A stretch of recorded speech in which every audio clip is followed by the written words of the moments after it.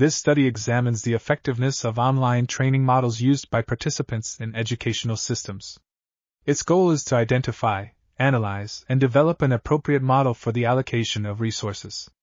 The object of research is the educational system, while the subject is the basic principles of identification, development, and practical use of online training's participants' models.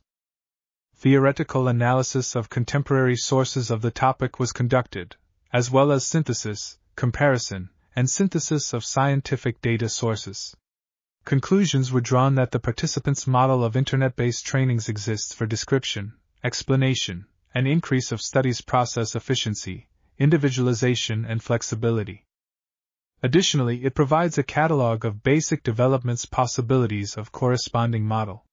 Furthermore, the spectrum of meaningful possible variants of participants' choice of distant groups' psychological work or learning comes forth as a foundation for developing and implementing educational influences. This article was authored by M. Nazar and D. S. Meshcheriakov. We are RTCLTV, links in the description below.